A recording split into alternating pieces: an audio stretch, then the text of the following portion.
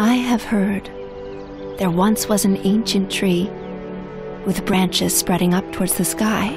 The big ancient tree especially loved a little boy who came every day to play at his feet. Sometimes the boy slept on the tree's lap.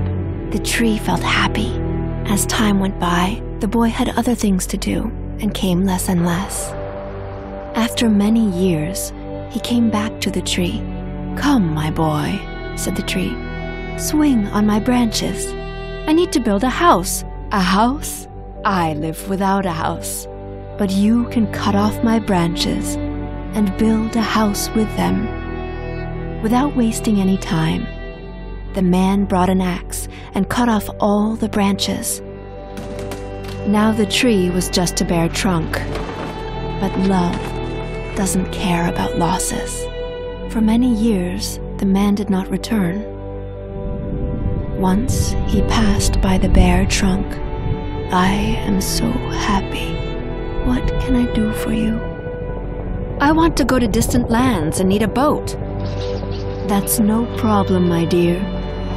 Cut my trunk and make a boat from it." The man brought a saw, cut down the trunk, made a boat, and sailed away. Now the tree is only a small stump, waiting for the man to return. One night, I was resting from a walk near the stump.